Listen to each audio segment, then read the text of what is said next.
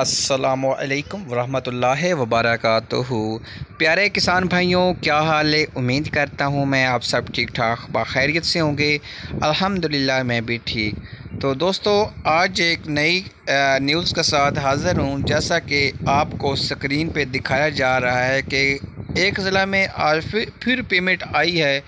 हमारे दोस्त ने बताया है कि उसकी पेमेंट आई है और ये पेमेंट जो है ये दिसंबर की आई है और डीएपी की ये पेमेंट है और ये 7,000 पेमेंट उसकी आई है जो उसको रिसीव हो चुकी है। जैसा कि आपको पता है कि वो आगे नंबर शो हो रहा है और इसी भाई की आज पेमेंट आई है। और मसला जो आ रहा है एरर का स्क्रीन पे आपको नज़र आ रहा है, जैसा कि थंब पे, ये अभी तक नहीं हल हो सका और मुख्तलिफ़ इलाक़ों में किसान भाइयों ने धरना देना शुरू कर दिए हैं। तो किसान भाइयों को मज़ीद मैं कहूँगा कि जैसा हालात हैं हमारे साथ, ये सब्सिडी के नाम पे जो अब ड्रामा किया जा रहा है इसको ख़त्म किया जाए। अगर सब्सिडी देनी है तो पहले तरीक़ेकार जैसा था वैसे दें या सही तरीक़ाकार कोई निकालें, मतलब कि वाउचर सेंड करें तो 1-2 दिन के या 3 दिन के अंदर अंदर सब्सिडी आ जाए। हालांकि ये कोई मुश्किल प्रोसेस नहीं है,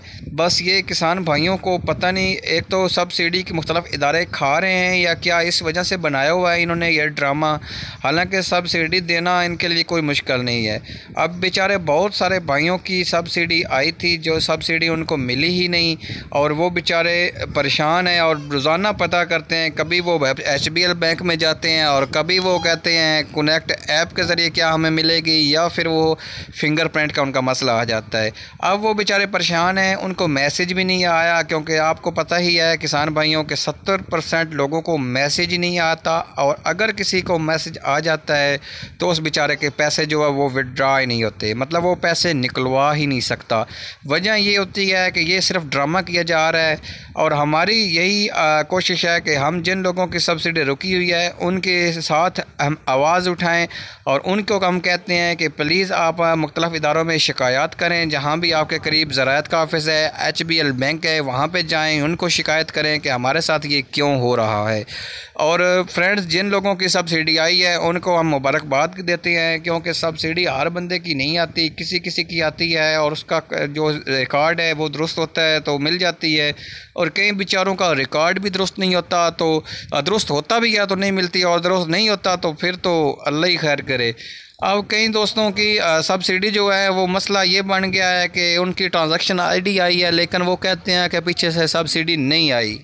फ्रेंड्स, हम तो आवाज़ उठाते हैं और उठाते रहेंगे और आप लोगों की हेल्प के लिए हमने बनाए हैं ग्रुप्स, व्हाट्सएप ग्रुप्स, जिनमें आप तमाम किसान भाइयों की हेल्प करते हैं। किसान भाई यहाँ पे तकरीबन 300-400, 500, 600 तक किसान मौजूद होते हैं।